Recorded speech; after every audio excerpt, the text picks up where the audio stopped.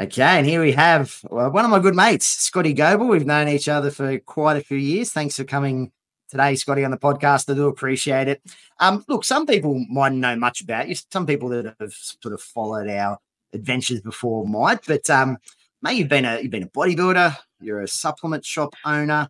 You've got a very successful digital coaching business where I have to say, I honestly consider you to be the number one coach when it comes to IFBB bikini competitors in the country, and I'm being genuine there. You've done some amazing things over the years. So, look, just very briefly, mate, can you tell us about you? What are you doing in the fitness industry, mate? Is this a new thing for you? Have you been here forever?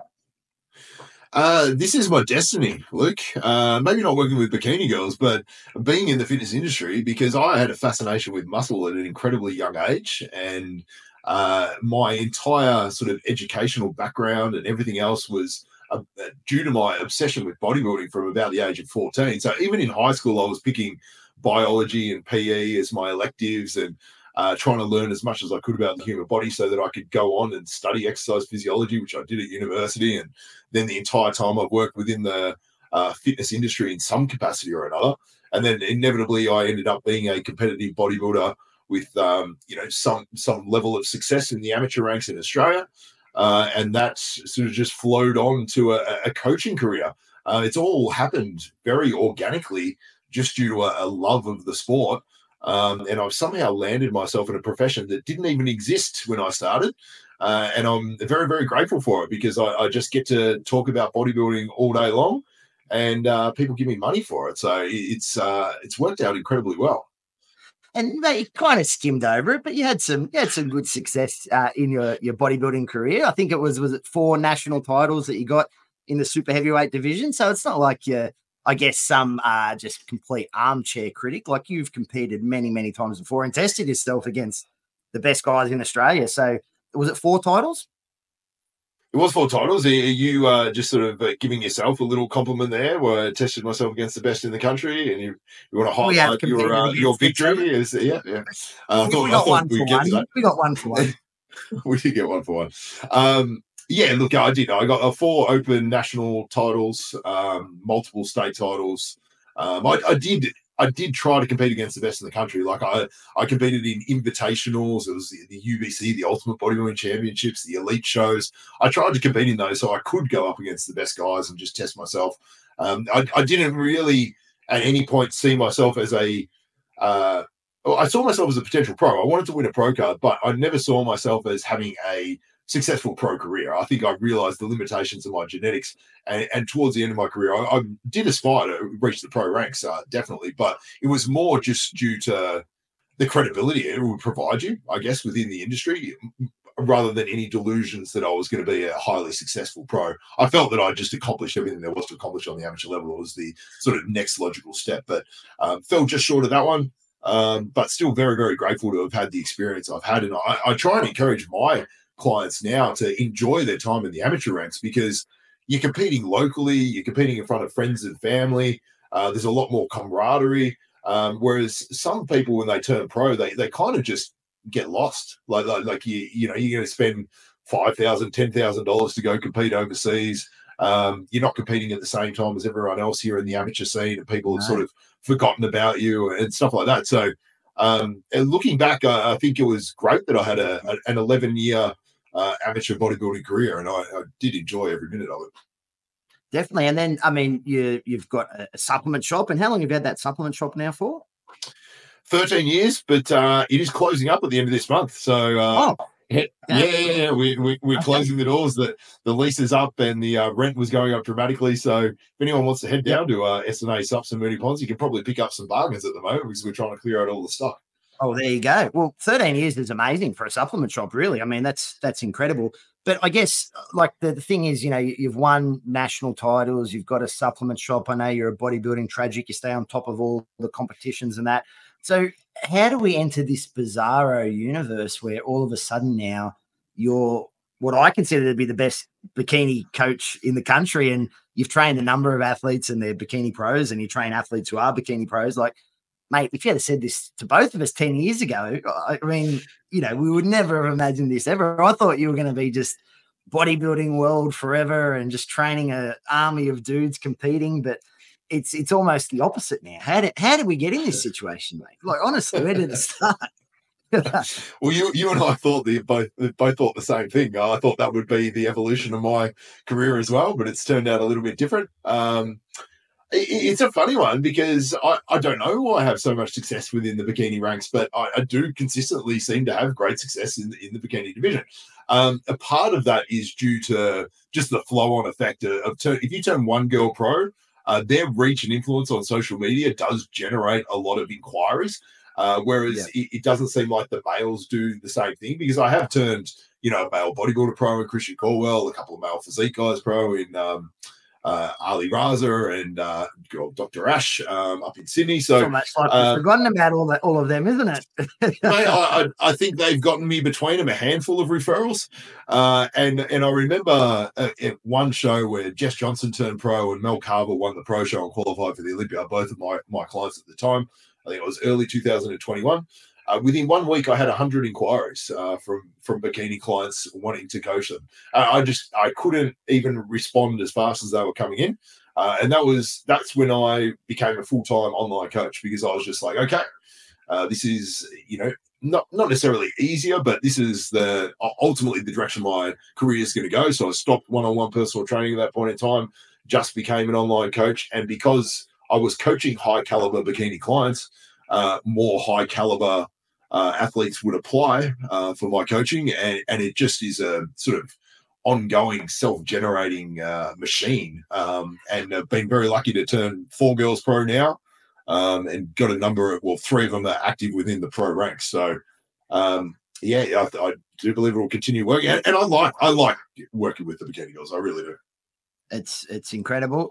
Mate, like I said, I don't know how we got to this situation at all, but something else that has really sort of turned the page has been the idea of digital fitness coaching, online fitness coaching. I mean, I know sort of about 9 years ago when we kicked off that it was laughable. It was like the bottom rung personal trainer. You're an online coach, you're like the lowest of the low, but like now it's probably the most sought after type of personal training that you can possibly do. Are there any disadvantages to not seeing your clients in person, and how do you overcome those disadvantages, or are they really just sort of superficial disadvantages if you're able to make an assessment of your client based on the information they're providing, whether it's photos, measurements, their own feedback? Is there a need to see someone in person if they're leading into a show for a contest prep, whether it's male or female? I like seeing people in person. I do think sometimes through a conversation you can garner more information from someone than you can through, written feedback or something like that. But it's by no means a necessity. And if your communication skills are good, if you're, check-in photos and videos are of high quality, if you've got all the data at your disposal, it's not necessary at all. And I know this because I've coached people to, overall wins remotely and pro cards remotely. I've coached people to great success in international events without being able to see them in person. So it does, I guess, put a little bit more of the onus on the competitor themselves to provide the good information, like to provide the high quality check-in photos and videos, and be able to communicate their thoughts, their feelings, their biofeedback, all that sort of stuff, so I can do my job properly.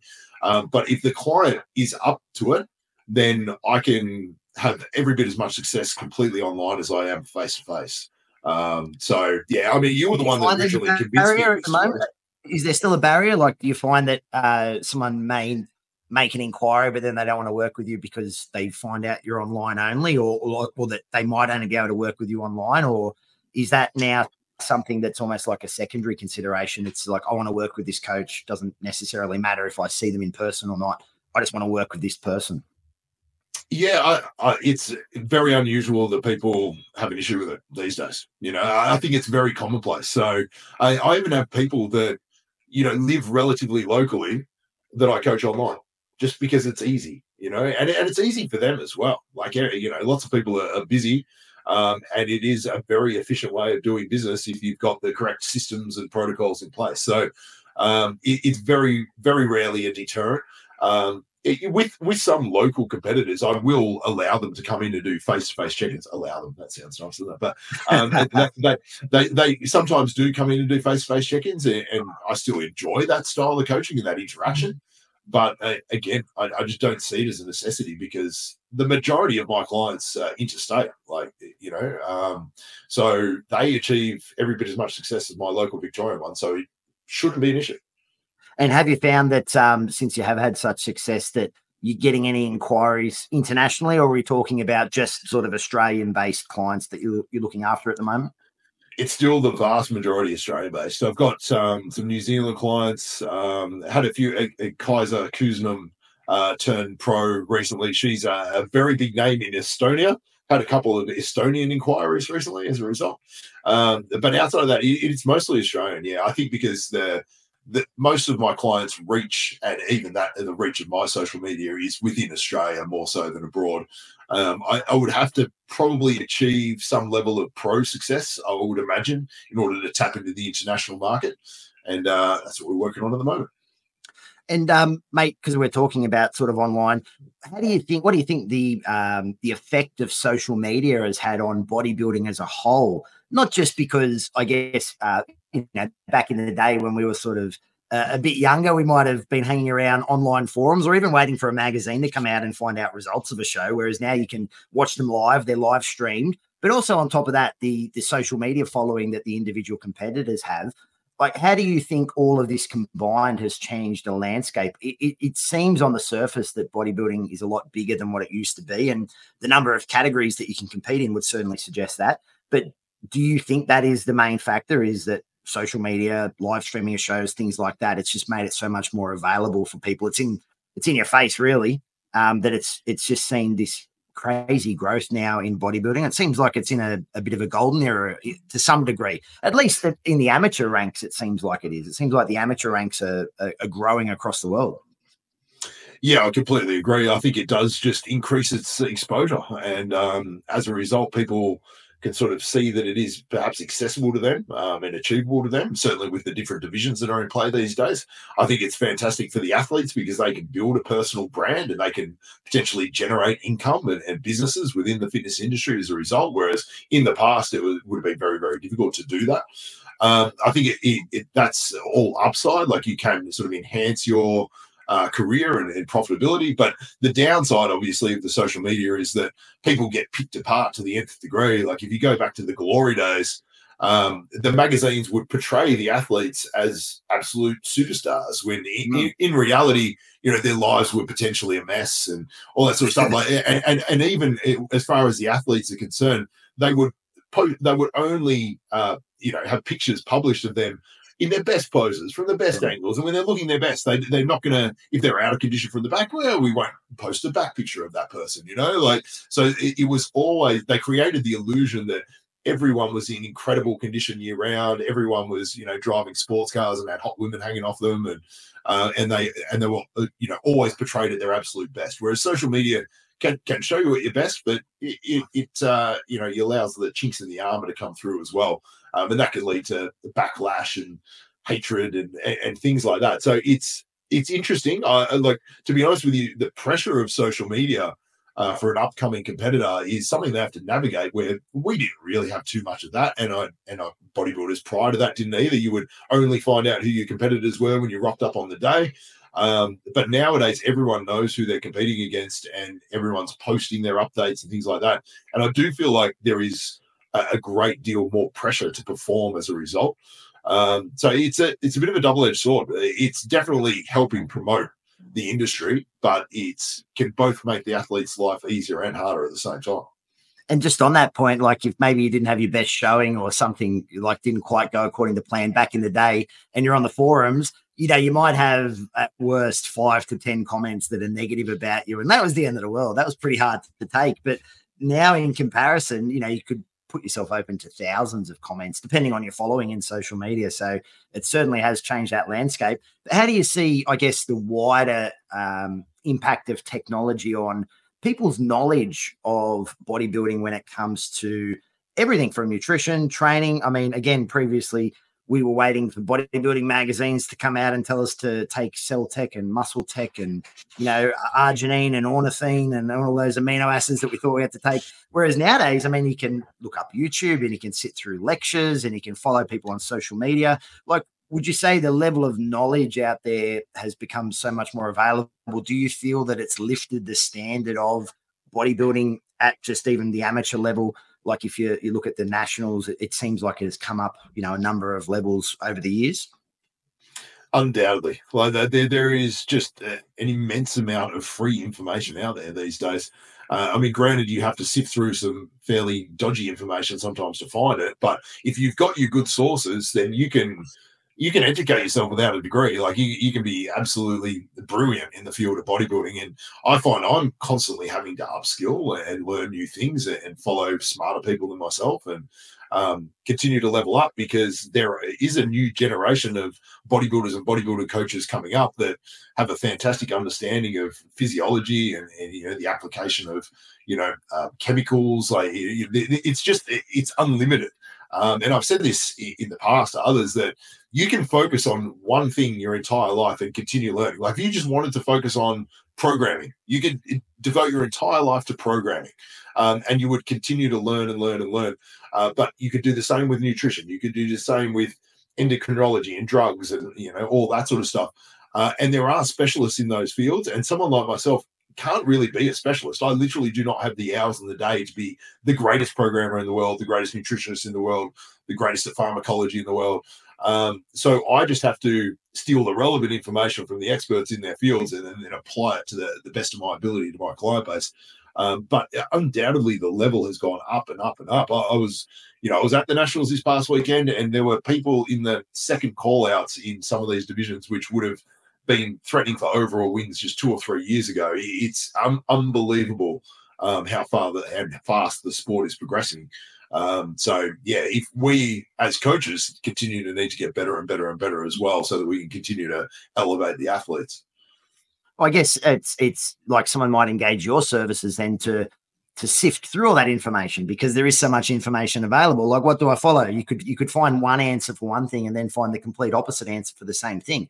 Then it can be very, very difficult. So I guess a good coach will help you to find the relevant information that's going to give you the best result.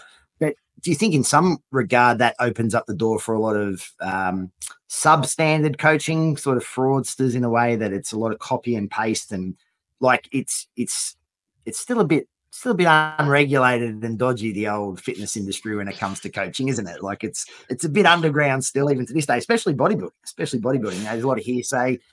I do this, do that, but they don't necessarily know what they're talking about. So I guess it comes down to having trust in the coach and believing that coach is going to give you the best information and it's going to have the best outcome for you.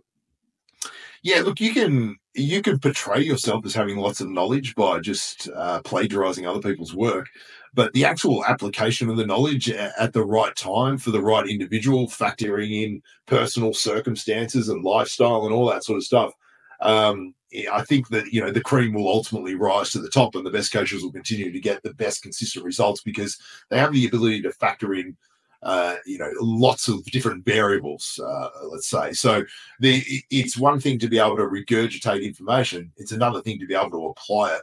And it's also another thing to understand how to do things when it's not all going right. Like a lot of the, coaches these days, it's like, this is the optimal way to do it. Cool, but what if your client can't do it that way because of work stress or life stress or just time constraints or whatever it is? What's the next best thing they can do? And how does that all blend together, and how does that flow on to the other aspects of their program, whether it be nutrition or appetite or whatever it is that you're playing around with? So you can, I think through deceptive means, you can portray yourself as being a good coach, but your results will ultimately determine whether you're a good coach, because you have to apply them to human beings, and human beings, as a general rule, are imperfect. So the optimal doesn't always work out. Yep. And so then let's do an example. Let's say you get someone that comes in the door. They want to go on their first bodybuilding show, maybe say 18 months. They need a bit of work. I want to go on my first bodybuilding show, 18 months. Then you get a female walking through the door, wants to compete in her first bikini show in 18 months. What's different? Is it the same? Is it essentially the same overall considerations, or is it really different? Is someone going in a bikini comp going to train very differently and have a very different nutritional plan or overall sort of plan for the next 18 months? Are they similar? What's the differences between, say, a bodybuilder and someone who's going in a bikini contest? considering they both want to get on stage, showing off plenty of lean muscle, presentation, body fat reduction, how does it differ? And how did you work that out, mate? You worked it out. Yeah, yeah. On a foundational level, it's exactly the same. Like you build muscle. How do you build muscle? Like, let's progressively overload in the gym. Let's eat in a surplus, have adequate protein, rest and recover. Doesn't matter if you're a bikini athlete or a bodybuilder. That's going to be your means of building muscle. And if you want to drop body fat, let's create a calorie deficit and train with enough intensity to retain the muscle and do all that sort of stuff. So on a foundational level, it's very much the same. But the ultimate physique they have to sculpt is quite different. So the way that the programming will definitely be different for a bikini athlete than a bodybuilder. Like and you can sort of break the rules, I guess, to a degree, depending on an individual circumstances. Like if you were to give a bodybuilder, 18 sets of glutes a week, you would be wasting your time and wasting their resources. They do not need these gigantic glutes. They need a balanced physique, and you can only handle so much cumulative stress and cumulative work. But a bikini girl can happily neglect her chest and neglect her arms and perhaps even to a degree neglect other body parts depending on their sort of natural genetic strengths and weaknesses. And they can prioritize different body parts. So the distribution of stress between a bikini girl and a bodybuilder will be very, very different when it comes to the programming. But the ultimate principles still remain the exact same. Like I want to make that bikini girl as strong as I possibly can in the movements which will ultimately lead to the hypertrophy in the areas that I want to grow. So in a way, it's different, and in a way, it's exactly the same. So when it comes to fat loss, it's the same. So for a male bodybuilder, we're essentially training, all body parts, plenty of volume. We want to bring everything up very evenly. For a female looking in bikini, we're going to specifically target muscle groups, maybe well above what you would normally consider for your average individual. So it really comes down to that final look on stage. Like you said, there might be a lot of chest training, arm training, could be a very heavy glute focus, hamstring, quad focus. I'm assuming some back. So like you said, you're going to tailor it to the individual, but just as a bit of a breakdown, you're definitely training muscle groups a lot less than what you would for a traditional bodybuilding show. Because some people might not understand that. Yeah, some muscle groups, absolutely. Like, as a general rule of thumb, my bikini athletes do 3 sets of chest a week. And they do so just to maintain the integrity of the shoulder joint, like just a distribution of force across the shoulder to prevent injuries. But it's not for cosmetic purposes whatsoever. It's the same with arms. I've got some bikini clients that just don't train arms at all if they've got naturally muscular arms. Otherwise, they might do, 3 sets of triceps, 3 sets of biceps. But they might do, 18, 21, 24 sets of glutes. Especially if they've got super dominant quads or hamstrings and we're trying to balance that out by bringing the glutes up. They do lots of delt work as well. And a little bit of back. And again, the back is more just as partly from an aesthetic component, but it's also, again, to maintain the integrity of the shoulder joint. If you're doing lots of, a vertical push, you need to do a little bit of vertical pull and all that sort of stuff. But the way you're managing the load per muscle group is very, very different. But potentially the overall load, like the overall working sets might be similar to a bodybuilder. It's just that they're distributed onto body parts in a disproportionate manner, comparatively speaking. Yep. And what about when it comes to nutritional considerations and the differences between, let's say, the same example that we gave before, and we're assuming, I guess, it's an extended off season. I guess when it comes to your male bodybuilders, you're looking to push the calories in. I mean, you don't want to just put on body fat, of course, but you're looking to push the calories in, push the protein in, build that surplus. What about for off-season bikini competitor that might first come to you? How do you sort of judge what targets that you want to sit them on? And I know part of it would be related to their composition, but is it similar to a bodybuilding style diet? Relatively, yeah. Like we're still going for the same sort of protein targets per kilo of body weight. We're still aiming to get them in a calorie surplus. Obviously, their body mass isn't going to be as great as that of a bodybuilder, so we're going to have to take that into consideration. Their caloric requirements are going to be much, much lower as a result. But all the other principles apply. We want to address micronutrients. We want to get in essential fats. So, yeah, it's just a case of ticking off all the boxes. That one is it's very, very similar. It's just scaled down because they are smaller bodies in general. But yeah, again, we're still looking at surpluses. I guess you have to take into consideration the psychological aspect of time more so with bikini competitors. Male bodybuilders are probably happier staying in the big, strong, fluffy phase than some of my female athletes are. And I'll have to pull back and perhaps implement little mini diets and things like that in order to tidy up their composition, literally to keep them happy under some circumstances, because you have to be able to enjoy the process as well as, or if you don't enjoy the process, you're just not going to last the test of time to get the ultimate results that you need. But outside of that, yeah, nutritional considerations are very, very similar, just factoring in size, I guess. And just on that, because you spoke about mini diets, is that something that might be like a 2-week strategy, 4-week strategy? Is it a prolonged diet? Do you get them to get a bit leaner in the off season and then you can add the calories back in? Or is it just literally case by case up to the individual? Yeah, it is a big case by case, but my general philosophy is, if we're talking about off seasons, you do long periods in a small surplus, and then you do shorter periods in a much more aggressive deficit. And that's just to take into consideration like metabolic adaptations and things like that. If we only spend a short time in a significant deficit, there'll be little metabolic downregulation, but there'll be significant fat loss, and then we can get back to growing. You see all sorts of issues come when people spend extended periods of time in a small deficit, followed by short periods of time in excessive surplus. Like that's going to lead to excessive fat gain, and yet a still somewhat suppressed metabolism and suppressed NEAT due to behavioral adaptations and all that sort of stuff as well. So, little mini cuts and things like that are generally, for me, 4 and preferably no more than 6 weeks in an off season.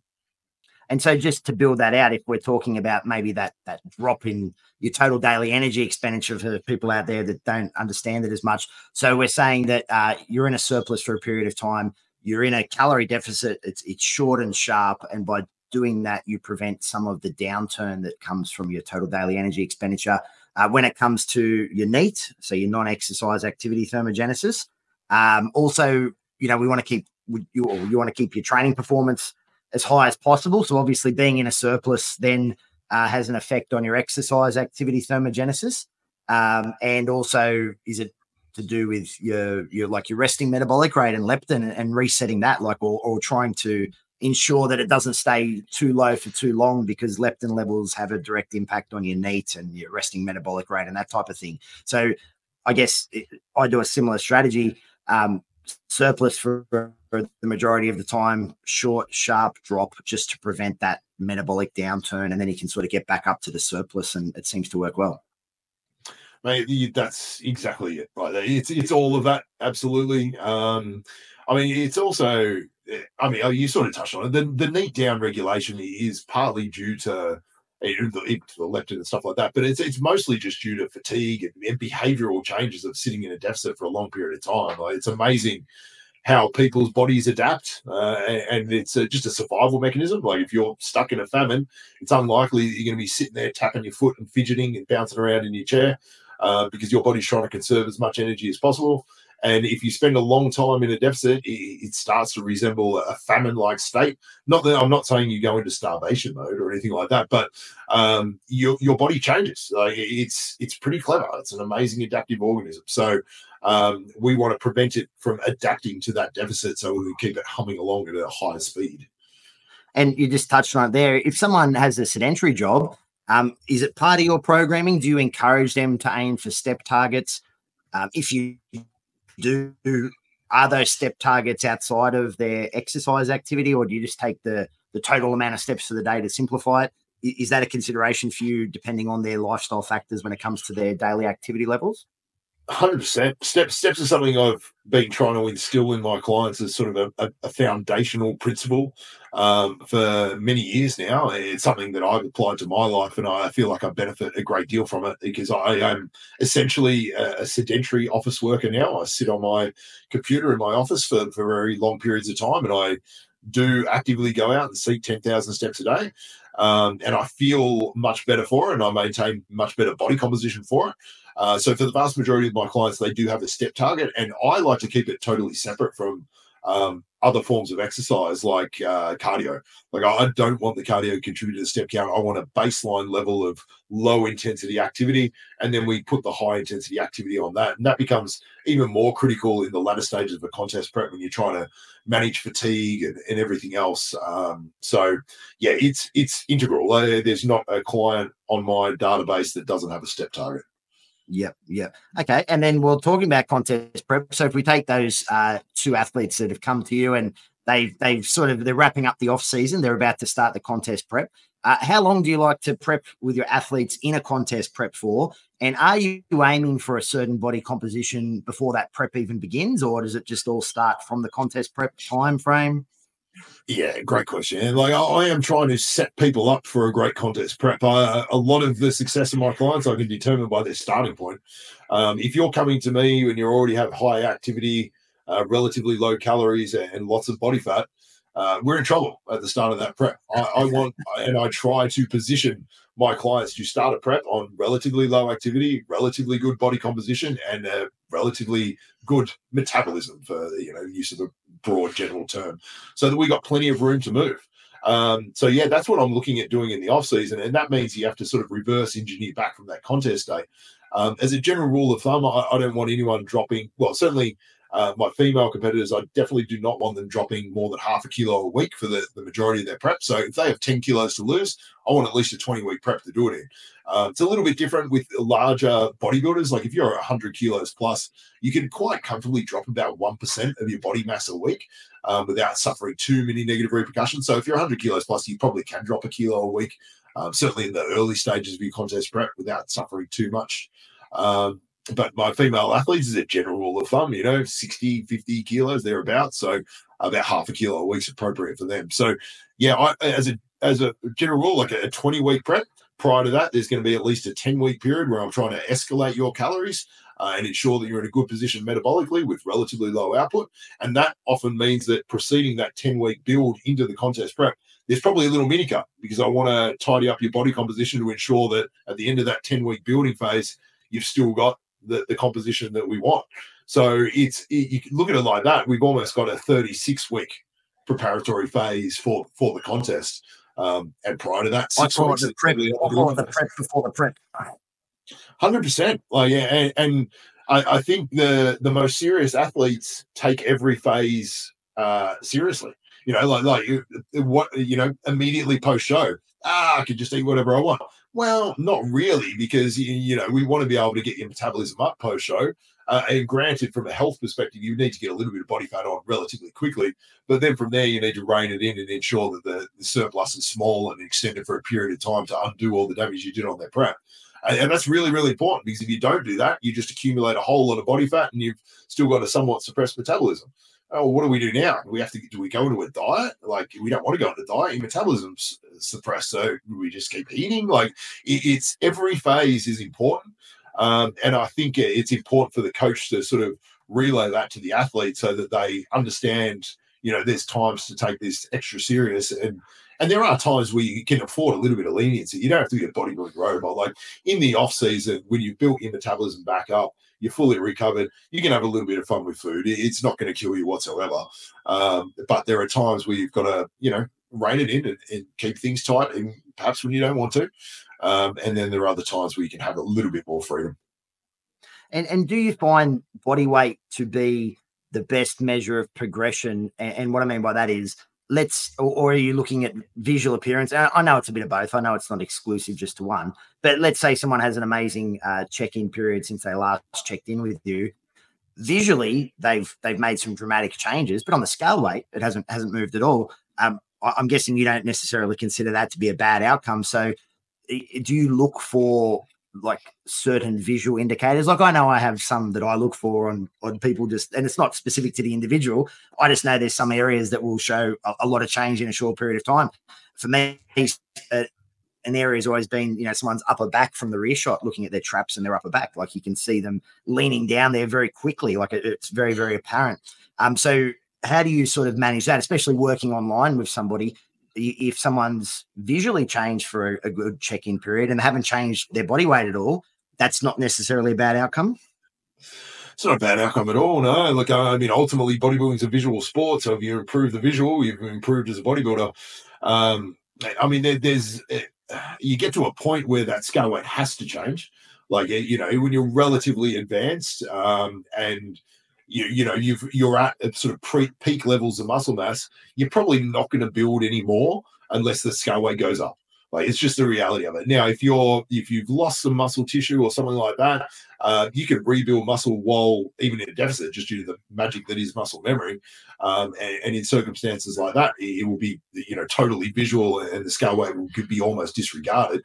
So yeah, it depends on the setting, but ultimately, visual is number one, and scale weight's probably number two. But scale weight's still very, very important, because ultimately we're always manipulating energy balance.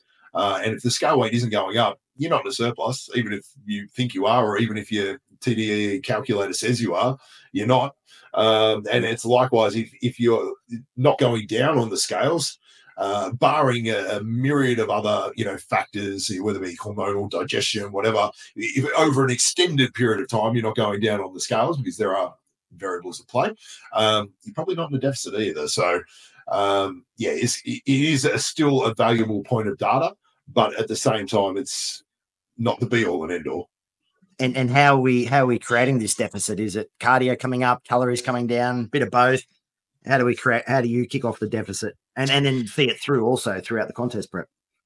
Yeah, it's generally a calorie reduction is the biggest thing that will do it. I mean, if you think about creating a deficit, just purely from a mathematical perspective, if we were to drop the half a kilo of body fat a week and we need a 3,500 calorie deficit, if you were to try to do that through output alone, you would just burn yourself out. Like, you would just be doing an hour of super high intensity cardio every single day, to really high intensity cardio, in order to be able to create a deficit purely with output alone. Now, that's going to have negative repercussions on performance. That's potentially going to have negative repercussions in terms of recovery, potentially even a loss of muscle. So you're better off creating the bulk of the deficit initially with a calorie reduction, in my opinion, and escalating output to a degree. But there's a finite limit to people's ability to tolerate stress and workload. So you can only push the output so far. So it's not unusual to end up on quite low calories if you want to end up in incredible, condition. And do you see differences, I guess, with the like differences in physiology between males and females in that calorie deficit? Does one handle it better than the other, or is there like hormonal considerations? And I mean, I know females just need a higher level of body fat. So when they get extremely lean, I mean, they're really, really fighting nature. So how do you, like, what differences do you see between your male and your female competitors who are competing and dieting quite aggressively? It's a good question. I mean, I guess it's all just sort of, again, related to their body weight and body composition, and even individual preferences. Like, I meet some guys that are like, I would rather just starve than ever do cardio. And it's all like, yeah, all right, you can starve then. And I've got other clients where maybe they come from a super athletic background and they're just absolute workhorses, and they're willing to just do outrageous amounts of cardio just due to their, you know, athletic past or whatever, in which case I probably will push the cardio a little bit more. But again, it all depends on outcomes. At a certain point, everyone's on low calories and just doing high output is generally how it works. But there's more, I would say it's more individual variance than gender specific variance, because I've met outliers in both instances.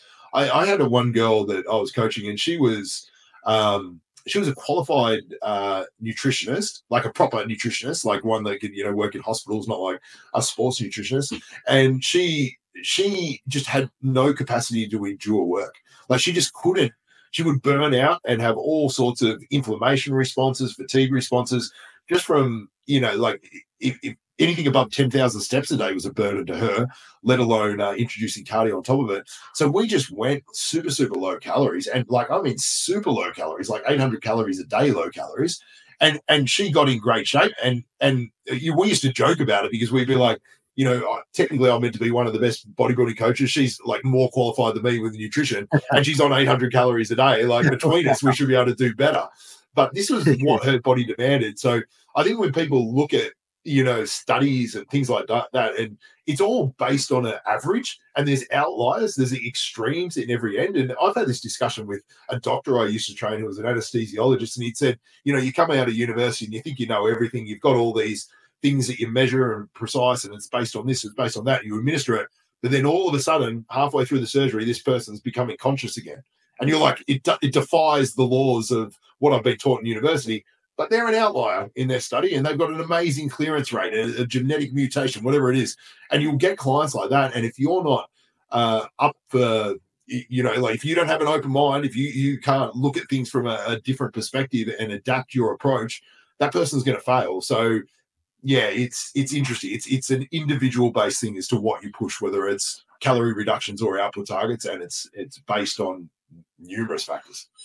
And there's nothing there but experience for yourself, is there? Like you said, you can have all the knowledge in the world, but yes, over the years, you're just going to come into these cases where they're outliers. They defy expectations and logic. And I guess that's where the benefit of having a good experienced coach is, that the coach can adapt and can change to the circumstances. Whereas someone who might be just regurgitating a lot of information out on the internet, they might really hit a brick wall there.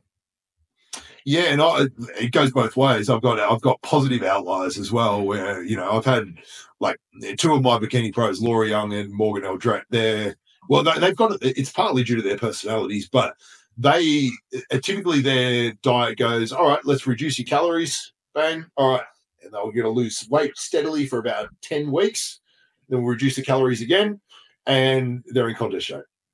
And that's it. Like they do not adapt. Their metabolisms don't seem to downregulate. But most importantly, their behaviors don't change. Like they are the type of people that will be busy and doing stuff no matter what. Like that. So they just don't need high level coaching, which is kind of funny because they're the most high level athletes. And I guess people will have asked me what's the difference between coaching pros and coaching amateurs. As a general rule, it's easier to coach pros. Like they're genetically elite, they're highly motivated, they're disciplined, they're regimented, they've got the personality that suits the lifestyle, like all this sort of stuff. So the outliers go both ways. But yeah, ultimately you are somewhat reliant on your coach and their ability to adapt and change according to your circumstances, both in terms of your lifestyle and your physiology and everything else. And I think, it is only experience can bring you that. And as a general rule of thumb, you learn more from your bad clients than your good clients. Like if I only coached Laura Youngs and Morgan Eldrets, I would have zero skills. I would just be like, that's easy. All you do is reduce their calories by 600 calories per day at the start. And then, 10 weeks out, reduce by 300 calories more, and they're in shape. What's wrong with you, But it does not work like that for the vast majority of us. Yeah. Okay. So let's say the contest prep's moving along. We're getting close to the end. It's coming up to peak week. We're not quite there yet. Emotional factors, breakdowns, they start to kick in a little bit. And do you find that sometimes your coaching role changes from purely a technical perspective, do this and do that, to an emotional counselor of sorts? And was that a bit unexpected with coaching? I mean, I know for myself, it was something that was, it's been a real eye opener. Have you found the same, where it sort of shifts from technical to emotional support?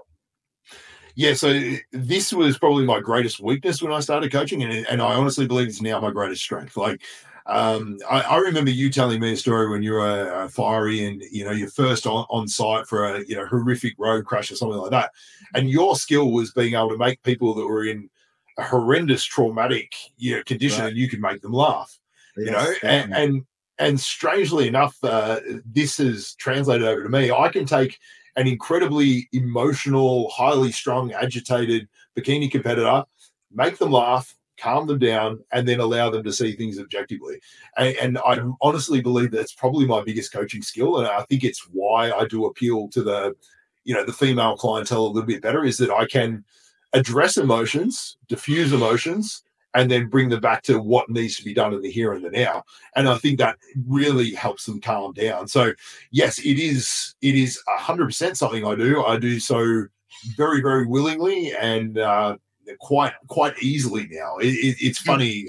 Sorry, Scotty, sorry to cut you off, but is that a skill that you've learned at home, being married with two young daughters? Is that a home skill that's crossing over, mate? 100% is crossing over to my parenting role and my role as a husband. Absolutely it is. So I'm not sure where it was cultivated first, but it is utilized in every aspect of my life. You're 100% correct. So yeah, it's fascinating. And when I started as a coach, I was terrible. I had no empathy whatsoever because I knew what I went through and I knew how I would handle it. And I was just a workhorse and I could plow through anything, and I think I look back at what I did. And I think I could just, there's so few of my clients that could handle what I did to get in shape. Like, you remember getting in contest condition, calories only went down. They only went down, and output only went up. Like, there was no fatigue mitigation. There was no, refeeds and things like that. That's called cheating on your diet. Like, you just went harder. That's all you did. Yeah. So I look at it now and I sort of think, man, these clients have got it good. But at the same time, the outcomes are so much better. And I have over time cultivated the empathy and the communication skills to be able to address their emotional needs. Yes. Because there's a lot of potential causes, isn't there? I mean, there's the low calories, there's potential hormone changes, sleep disruption, energy levels, cognitive function, worrying about their physique. Are they going to be ready in time? Managing the workload that they have in place and time management. Like, it's not even that it's just one thing that the athlete needs to try to manage. It's a multitude of things that have huge, wide-ranging impacts on their whole life, because it's do this exercise, get these steps in, do this with your nutrition, do this for your posing, and then at the end of the day, you're going to stand on stage wearing almost nothing, and we're going to specifically judge you on how you look. So it's not one factor, is it? Yeah, sometimes it's better not to look at it logically when you put it like that. But it's very true. And look, I'm almost at a point now where I can sort of sense the stage of the prep they're at and just know what they need in terms of support. I spend a lot of my time, focusing on, we control the controllables. We don't worry about things that are outside of our control. What do we need to achieve in the short term? Let's just focus on that. Let's not worry about the future. Let's try and keep anxiety at bay and just focus on the process as well, more so than the outcomes. Like, there's lots of little things that I preach in order to try and ease the burden on the client. I'm also a big believer in sort of minimizing expectations. I feel like the coaches that are, you're going to win a pro card, you're going to do this, you're going to do that, you're going to do that. It puts a lot of pressure on the client, where I'm more about, you do your best. Like, I'm going to do my best to make you look your best. You do your best with what I give you to do. And the outcome will take care of itself, because, once again, we're not controlling the judges. We're not controlling the final competitors. And I try and build them up and encourage them to get their sense of gratification and their sense of success off their ability to execute, more so than the final placings and things like that. And I think that's really, really important, because it is a very, very gratifying sport, if you can do it and do it to the best of your abilities. And that doesn't necessarily factor in the final outcome whatsoever. Because there's not, like, if we're to be honest, there's not a lot of competition on the actual day of the show itself. Like, everyone's going to rock up and you're going to be judged. It's not like you're playing a team sport or a ball sport where you've got to sort of outmaneuver or outthink your opponents. The competition is the prep itself, isn't it? Like, that's the competition. And when you're backstage and you see someone who's in insane condition, you're like, far out, that dude or that chick's outworked me potentially, or they put in the work. So the competition itself is the prep. The day of the show, yes, you got to get up on stage and you got to do some posing and presentation. It's all important, but it's done and dusted by the time you wake up that day, isn't it? The actual competition for the bodybuilding show is almost by yourself in the gym for the 16 weeks or even longer previous to that. 100%. And I see that as my role on the day as a coach, is keep the athletes calm. I know, like, that's literally my job. Like, if you're making major moves and manipulations on show day, something's gone wrong, as a general rule of thumb. So I am mostly on show day just keeping the athletes calm. And it is funny, because I am trying to reduce the stress, I guess, in the latter stages of the contest prep. And in the off season, I'm generally trying to increase the urgency. Like I'm a big believer in saying you're winning the competition now in the off season, because the muscle you build in the off season is the muscle you're going to take onto the stage. You're not going to build it in the contest prep phase. That's the fat loss phase. So we need to put in the work now. We need to focus on performance metrics and things like that, and build this muscle. So yeah, the competition's almost year round, with the exception of competition day, which is kind of ironic. Yep. Well, and so then let's say we're getting close to the comp day. It's peak week. We've hit peak week. Oh, it's just a bit of fluid. I'm just going to lose it in peak week. It's all good. It's just a bit of fluid. Is it just a bit of fluid? Is it, or is it just body fat? Someone's not in shape. But there's a lot of misconceptions about peak week. I mean, my personal view is you can make some changes in peak week, and a lot of it is related to your muscle glycogen stores and even your tan and your final presentation and that type of thing. But I know there's a lot of coaches out there cutting water, cutting sodium, diuretics, extreme peak week scenarios, looking to, improve someone's physique by quite a large factor, not just the finishing touches. So what's your take on peak week, and how should an athlete look hitting peak week? So 7 days out from the show, should they be looking like they're just holding fluid, or is that really they're out of shape and they've got body fat? Look, if they could potentially be holding some fluid, but you should be working to eliminate the reasons why you'll be holding fluid, in the lead up to the show. So yeah, look, my goal in a peak week, and the longer I do this, the more simple my peak weeks become, the less variables are manipulated. The goal is to reduce inflammation and stress, one of the causes of fluid retention, and to increase muscle glycogen. That's it. That's the role of my peak weeks, especially my bikini athletes. I mean, if we're talking the highest of high-level bodybuilding, and there's a myriad of PEDs in the mix and all sorts of things going on, potentially water restriction, diuretic use, things like that, maybe some manipulation of fluids on the day of the show, just depending on the athlete. I've got some clients which just drink all day long because they just don't show any deterioration of their conditioning over the course of the day. I've got other athletes that over the course of the day get slowly softer, and I might restrict their fluids on the day. But at the start of the peak week, you need to have your body composition exactly where it needs to be. You do not want to be losing body fat in your peak week. Obviously, you're not going to be building muscle. The goal at that point is just a tiny bit of fine tuning, and the vast majority of it comes about by increasing glycogen stores. So would you say there's far more to lose on peak week than there is to gain for your average individual who's in pretty good shape leading into peak week? If your peak week protocol is going for dramatic differences, a high reward will come with high risk. So the vast majority of people which are trying to, dramatically increase fullness and then seriously dry out and all that sort of stuff, as you and I have probably experienced back in our days, more often than not, it backfires on you. Because your body's amazing. Like, it's always trying to reestablish homeostasis. If you try and push it in one direction, it tries to push back in the other. So there's a lot of mechanisms within your body that we cannot control. So you're better off being somewhat kind to it and just nudge it in a particular direction rather than just push it super hard, because it will push back. Yep. And then final question about these, I guess, two athletes that have gone through their contest prep. The show's over.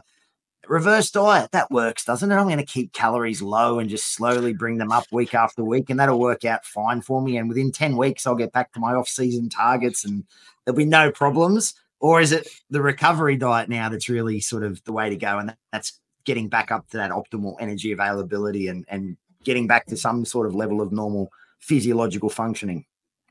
Yeah, look, I used to try and buy into the reverse diet concept, but 99% of people fail just because of their bodies are craving food. Like there's all sorts of actual physiological things going on.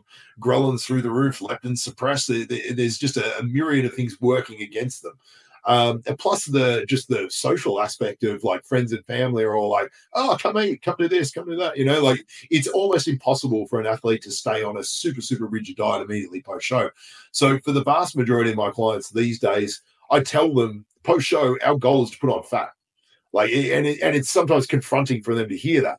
But literally, our goal is to put on fat post-show. We've been spending all this time trying to lose it, but now we need to return you to a state of good health. And a big part of that is having energy availability, and that energy availability is largely fat deposits. So for most of my clients now, I encourage them to get about 10% over their contest weight, and I want to get there relatively quickly. Like I want to get there within 4 or 5 weeks.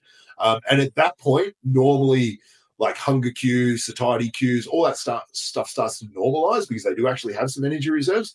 And now we start a much slower process where we're actually trying to escalate that metabolism. But I like the initial gain to be pretty fast. So I've had a girl compete at 50 kilos. She's in fantastic condition. 4 or 5 weeks later, I want her at 55 kilos. And then I want very, very slow controlled weight gain from there. So if my guy's competing at 100 kilos, it's the same sort of formula. Getting back to 110, I'm happy to get there in 5 weeks and then go slowly from there. Yep. And so I guess throughout that whole process, off-season, contest prep, everything, over-the-counter supplements, just stuff that works. Are you a big supplement prescriber, or is there like a limited sort of number of supplements that you like, some tried and tested ones? Part of the reason my supplement store is probably closing is due to the fact that I'm not a big supplement guy. No, look, the supplements I use for convenience, like protein powder. I mean, I do like creatine monohydrate. And then outside of that, it's sort of circumstantial. Like the deeper people get into contest prep, I think the more important supplements become, especially from a micronutrient perspective. Like it's in the off season, you can preach great diversity of food and all this sort of stuff, and you just the sheer volume of food, it's probably unlikely you're going to get deficiencies and things. But in the latter stages of prep, it's quite possible you're going to need to take some additional magnesium, maybe some good fats, throw in a little bit of zinc. Maybe you just go with a green superfood formula or a multivitamin or something like that. So, yeah, in the latter stages of prep, I do think supplements certainly have their place. But for the majority of my athletes in the off season, they're not taking much at all. Yep. Are you a fan of like caffeine for energy or appetite regulation, or it's up to the individual? It's not saying you recommend, or yeah, it's not something I generally recommend, but I'm certainly not against it either. So the vast majority of people have some sort of stimulant in their body, and sometimes they will dramatically increase their stimulant load in the lead up to a competition, and they'll have to scale it back. It's probably more likely a scenario that they'll have to reduce their stimulant load than increase it if left to their own devices, because I've been guilty of it in the past as well, of just trying to stim my way through fatigue. It doesn't generally pay off. Yeah, I'm still there, don't I? And mate, we've saved it to the end. I think everyone's been waiting for it. But so IFBB, we know there is muscle on top of muscle for males. There's no surprises there. But female IFBB, if you, number one, there's quite a few divisions in the female IFBB categories now. But if someone wants to, push it for a national title, maybe a pro card, are there PEDs involved for female competitors? And mate, you can say what you want here. It's fine. It's not a problem if you want to leave it. Yeah, I would say it depends. It sort of goes up per division, So in the bikini division, there's the least amount. The wellness division's next up, then figure, and then women's physique. It's kind of mandatory. So in terms of how many athletes utilize it, it's hard to say. And again, we're sort of depending on their level. Like if you're in the first timers division of the IFBB, it's unlikely that 50% of the girls are on stuff, I would think. Maybe they are, but I would say less than 50% of my traditional first timers are using PEDs. But if we're talking about the open division and contending for pro cards and things like that, I would say it's well in excess of 50%, to be honest with you, even within the bikini division. But it's not necessarily a determining indicator of success, because again, like Laura Young, 100% natural, turned pro very, very quickly and easily. And has moved on to to the pro ranks and transitioned quite well. So I wouldn't say it's a necessity within the bikini division, but it speeds the process up. And for the vast majority of people, do I want to get there slow or do I want to get there fast? It's pretty tempting to get there fast, and I kind of feel like, as a male bodybuilder who took as many steroids as he could get his hands on back in the day, I would be somewhat hypocritical of me to judge them for that. And I think if utilized safely, and if the correct compounds are sourced and blood work is done and side effects are monitored, and that you're using the correct dosages, compounds, and the duration of exposure is all controlled, you can do so in a very safe manner. Because I would like to think you couldn't pick which one of my girls use and which one of them don't, because there's no real visual signs other than perhaps progression rates, maybe. But again, it's so individual. Like Laura Young can progress as fast or faster than the majority of my enhanced clients just because she's genetically superior and an absolute workhorse. So, and I've got other, I'm reluctant to name them, because then you can sort of start to isolate down and realize which ones are enhanced and whatever else. But Laura's sort of been very vocal about her natural status. And I've got other very high level competitors that have won like national open classes, which are also natural and things like that. So it is not a necessity, but it is common, and it is common because you get to your end goal faster. And I really feel if done properly, it's relatively safe. And again, I've had many bikini clients go on and start families and things like that, whether they're enhanced or not. I've even had, figure clients, even one women's physique client successfully start a family. So I think if it's done well, the long-term repercussions can be minimized. Yeah. And one final question on that. Do you feel that because, the level of muscle mass for, say, something like bikini, it's not massive. I mean, it's significant and it's substantial, but is it like if someone, wants to maybe step up and they're like, oh, look, I want to do this for however many years, I don't mind, I want to do it naturally. Are they living a pipe dream, or it is possible? It's just going to take a longer period. I mean, we're not talking about being a pro bodybuilder here, where you need, an extra 30 kilos of lean tissue. Is it something that's attainable if the individual was to choose to do it naturally, like you said, but with a longer duration? Yes, it is. Like, you can build that muscle. Or the majority of girls can. Now, is pro status attainable for the majority of girls? No, but that's factors outside of muscle mass, and they're like structural things, body fat distribution. I think the bikini division is the most genetic division of all, because you have to be structurally blessed, because you can't hide structural flaws with gobs of muscle like a bodybuilder can. So for the majority of girls, pro status is unattainable, full stop, because they don't have the genetic gifts that you need in order to be a good pro or turn pro within Australia. The Australian scene is very, very strong. But could you acquire the muscle mass without PEDs? I would say the majority of female athletes could do it, but you're absolutely right. It just takes a bit longer. Yeah, nice. Well, mate, look, it's been a great discussion. I have missed doing our podcasts and love to have you back on, but thanks for your time today, Scotty. I do appreciate it. Mate, we covered heaps. It's absolute gold. I appreciate you taking time out of your day. So, mate, thank you very much, and love to have you back on board.